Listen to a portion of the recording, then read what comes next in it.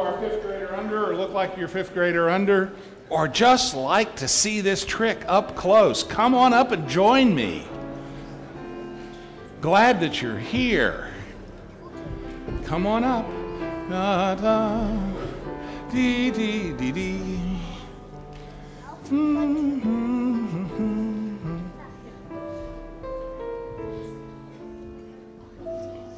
I'm going to put that right there, okay? That way you can see it. Ah, look at there! Uh-oh, I can see my bald spot. That's not good. When you're my height, you can't see my bald spot. Okay, everybody look at the camera. The camera actually it's out there somewhere. Everybody wave to it. Say hi. See, there it is up there near the... All right. Now, what I want you to do, since this is going to be put out on, I'd like for you to say, look at the camera, and on the count of 3, say, God loves you. Ready? 1, 2, 3. God loves you. That way, if it's on the web this week, somebody will hear you say that. Now, I want you to see this. That camera's up there so the people can see this. Because what I'm going to tell you about, we'll do that at the end, okay? What I want to tell you about today is not about a camera, but I want to tell you about God's everlasting love. There's a word in the Old Testament. It's one word that we translate steadfast love. The word is hesed, okay? And God's everlasting love is that, well, let me just tell you this story, okay? God created everything that is. God created all of the animals, all the plants, the sea, everything else, created human beings, and he said, that's good. And he gave them a place to live. He gave them a garden to live in. And he said, all you have to do is you can do anything you want in the garden except one thing, and that is don't eat from the fruit of that tree. Okay? Now, what do you think happened? He did it. They ate from the fruit of that tree, right? That's right. Well, God said there were consequences. You know, they had to leave the garden, but God made clothes for them and gave them things to do. And what he did was he poured out his everlasting, steadfast love. Okay? There you go. And he moved them on to the next thing. And he thought, he said, maybe I can make it easier. I'll give them 10 rules. So through Moses, he gave them 10 commandments. You heard of the 10 commandments? You know, don't kill, don't tell lies, don't steal, etc., etc. Okay? And what happened? Did they keep the 10 rules? He did. Did they keep the 10 rules? No, they didn't keep the 10 rules. And even though they didn't keep the 10 rules, God still loved them. So he poured out his steadfast love. When you're done, there comes more water. When I'm done, there comes more water. It's kind of like God's love. And he sent prophets. And the prophets said, hey, what you're supposed to do is turn and go back to God, because God loves you, and God loves you more than anything else. And God wants you to love him. What'd they do? They didn't. But that's all right. So God said, well, how about if I send Jesus and pour out my love one more time? There we go. That's all of it. Yeah, it's gone. And pour out my love one more time. And all you got to do is love Jesus. Love Jesus, and you'll know God's love. And did everybody love Jesus? No. No, not everybody did love Jesus. But you know what? Even though the people didn't love Jesus, he still continued to pour out his love on them and say, oh, there we go. And see, you just continue to pour out love and and that there's no matter, I could do it for you. God loves you. God wants the best for you. And what will happen is that God wants you to know God's love. How much is in there? Well, it's... Okay, there we go. Now it probably has more. There's probably little holes in the wall. Can I get back now? Oh, it's a magical guy. Come on. Stretch it. It's like God's love. Now It doesn't run out. It's like God's love. Watch out, sit down. Pull all of it to the top. It doesn't run out. All right, now I'm going to set it here. That's the thing you got to remember more than anything else. No matter what you do, no matter who you are, no matter where you are, even if you've done something bad, God's love doesn't run out. God loves you. God's love is, in the words of the Old Testament, steadfast, lasts forever. Okay? That means that no matter what,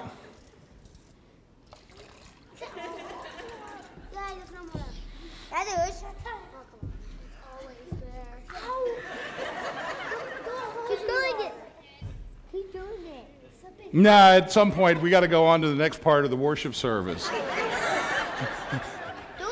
I'm glad that you're here, and I hope that if you remember anything from the children's sermon today, I want you to remember what? God's love. Still loves you? God still loves you. God's love doesn't run out. Okay, let's look at the camera. Okay, on the count of three, wave and say, God loves you. 1, 2, 3. God loves you. Thank you for being here. God does love you.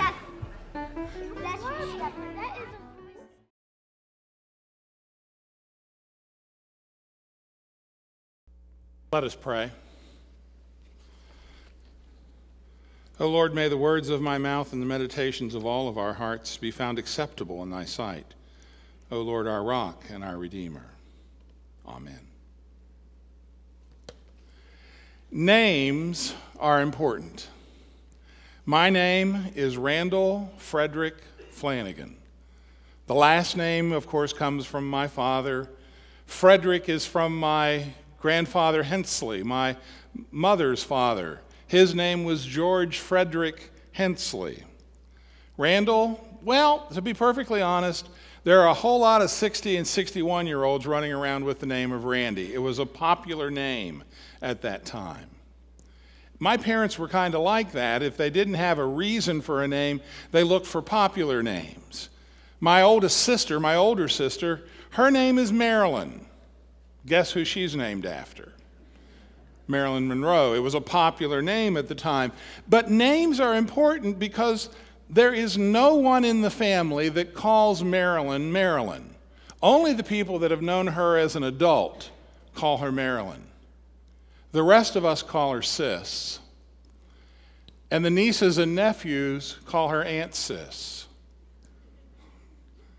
Names are important. My older brother, Alan, his name is Ernest Allen Flanagan, and he was named after both my father, Ernest Ellsworth Flanagan, and my mother, Aline Hensley Flanagan.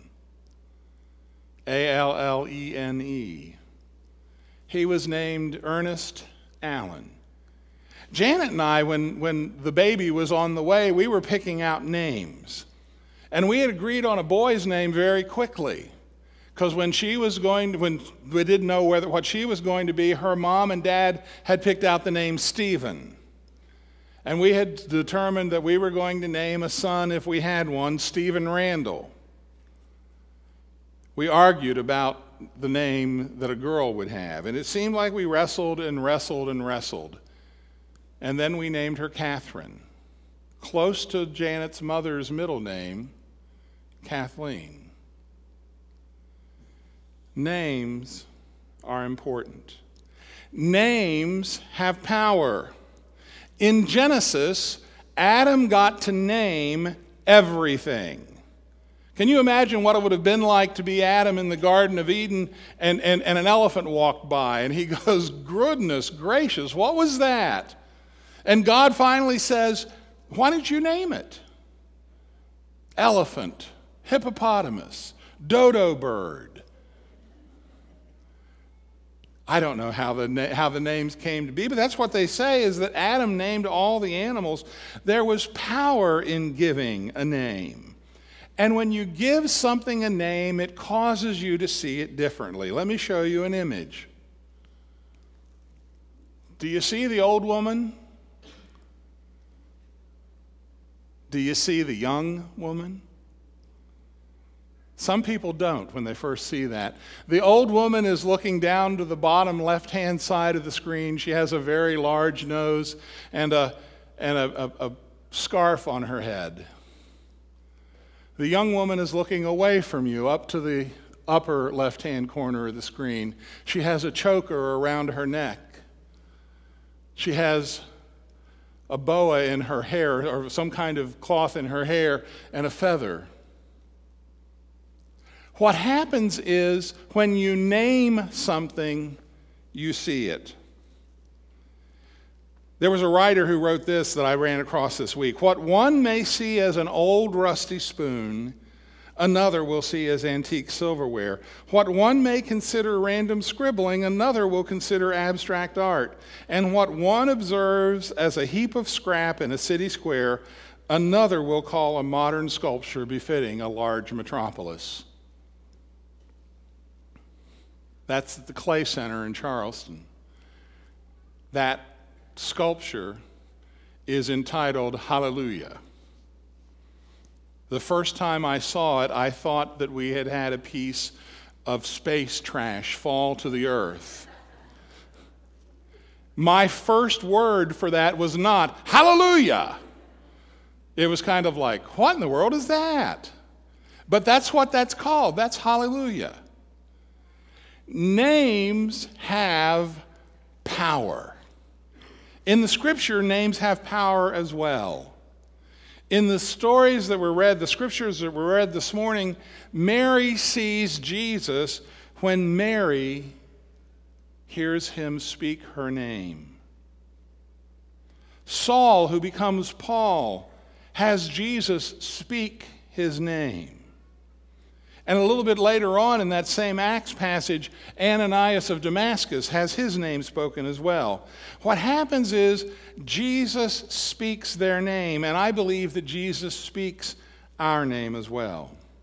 In one case, Mary was looking for him. She'd gone to the tomb. She wanted to make sure that she took care of the things that she needed to do to care for Jesus' now deceased body. And she wasn't expecting to find him risen, but when she heard her name spoken, she found him and responded. Saul was doing everything he could to do away with the name. He had the authority from the people in Jerusalem to go out and to find Christians and to arrest them and bring them back for trial and maybe even execution. Saul was trying to erase the name of Jesus when he had his name called. Ananias, he was just being open to God when it happened to him. In all three cases, whether you're looking for God, whether you're running from God, or whether you're just open to God, God speaks your name. Christ speaks your name. And Christ speaks your name because Christ wants to know you personally. Christ wants you to know that his love for you is everlasting. Christ wants you to know that he knows you better than you know yourself, that he knows even the number of hairs that are on your head. He speaks your name. The other thing that happens when somebody has their name spoken is that Jesus enters into a relationship. God doesn't waste a name on us. God gives us a name that calls us into relationship. He says to Simon, you will become Peter. The Spirit is given to us so that we begin to live into our name. Now, you and I provide ourselves names. Some of those names are not real good. Some of those names, in fact, are kind of negative. I've told people before, when I went away to college, I was the first person to go to a 4-year college in my family. I had told myself that I was stupid, that I was fat, and that no one would ever like me. And I had told myself that I was probably going to flunk out of college and go to the service. That was going to be my path in life. Not a bad path. People have made great contributions with that path in life. But I was naming myself. Fortunately, there were other people who had other names for me, who had other names that empowered me, who had other names that I lived into. And the first and foremost was Christ, calling me to be a pastor, calling me to be a student. Names have power. And one of the names that God has, well, actually, two of the names that God has for every single one of us is beautiful and beloved. Now, you have your own set of names for yourself. And some of those names are not complimentary. And you may say, one of those names is, I'm a sinner. I've done some terrible things. But Christ's response to that is, yes, indeed. You are indeed a sinner. You have fallen short, but you are beautiful and beloved. Those are the names of grace. The names of grace that are offered to you. And no matter what you name yourself, and no matter how many names you apply to yourself, God's names for you are beautiful and beloved. And God always has the last word. I'm lost, that may be, but you're beautiful and beloved. I'm angry, that may be, but you're beautiful and beloved.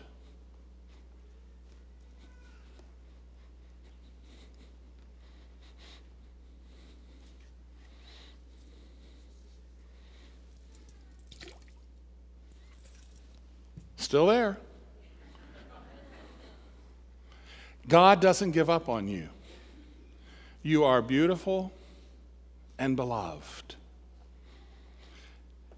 What also happens when Jesus calls our name is that Jesus has something for us to do. Mary was told, go tell my brothers that I'm risen and that I'm going to my Father and to their Father. Go tell my brothers you've seen me. The first thing that Mary did when she entered into a new relationship with Jesus was she had something to do. Saul, became Paul. He says, I want you to go into the city and I want you to wait there. I want you to wait there until somebody comes and anoints you. As soon as Saul/Paul was in a relationship, he had something to do. Ananias? Well, I have a wonderful image in my head of Ananias because Ananias was probably like my friend Homer Stewart. And I borrowed this from him and applied it to Ananias. But Ananias was one of those people who would pray every morning. And as he was praying, he would say, God is good. God is good. And then the Lord appeared to him and said, Ananias. And he said, God is good. He says, I want you to do something for me. And Ananias said, God is good. And he says, I want you to go anoint somebody. And he said, God is good. I want you to anoint Saul of Tarsus. And he said, good God. Because there was a discussion. Ananias says, have you not noticed he's trying to kill us? He's arresting us. God says to Ananias, he's changed. I have spoken his name. You need to go anoint him. Ananias of Damascus is mentioned once in the scripture. He's given one task, to go to Paul to anoint him and to tell him that God has plans for him. One task. That's all he has to do. That's all he does. We never hear from him ever again. When God calls our name, God gives us, and enters into a relationship with us, God gives us something to do. Every gift sitting here today is needed for the health of Christ's church. I can give you an example. You don't want me to touch that. If I'm responsible for playing the piano in worship, we're going to sing one half of the hymn, Be Still My Soul, because I can play that, and that's it. And the prelude is going to be chopsticks every week. You don't want me to do that. There's a whole bunch of other stuff you don't want me to do for the benefit of this church. There are stuff that God has gifted me with that is for the benefit of the church. And there's stuff that God has gifted you with for the benefit of Christ's church, for the benefit of the people we serve. And you know what? When you enter into a relationship with Christ, God gives you something to do. And the reason I know God gives you something to do is God gives you a gift of the Spirit to accomplish it. You are empowered by the Holy Spirit. Now, I am not wise enough. I am not near wise enough to say, oh, I know your gift, and I know your, and just be able to stand and say, I know each one of your gifts. That's the role of the Spirit. That's not my role. But it is my role to tell you that when God calls your name and when God enters into a relationship with you, God gives you something to do. And then finally, God expects a response.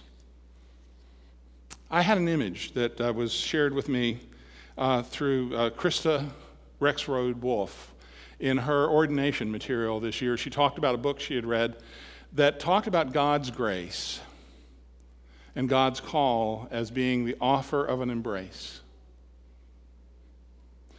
If I offered you an embrace, you have a choice. And there's all kinds of stuff that I have a friend of mine who's now a part of the Church Triumphant. He would not hug me if I paid him because he didn't like to hug. It wasn't his thing. It crossed boundaries that he didn't want crossed. He was a sweetheart of a man. He was a great pastor. He was a devoted friend. He just didn't hug. But Krista said that what God does in God's grace is God offers us an embrace, offers us to enter into a relationship, but God's not going to force you to embrace God. God's going to offer it. And when you step forward and you say yes, then God's arms of grace envelop you and hold you close and let you know that you are beautiful and beloved. God expects a response. God expects, when God offers you God's grace, some kind of response that says yes. Yes. Use me as thou wilt. Yes. Has Christ spoken your name? Have you heard the Spirit speak your name? I believe it happens to every single one of us. Hear the voice of the Spirit this day. Amen.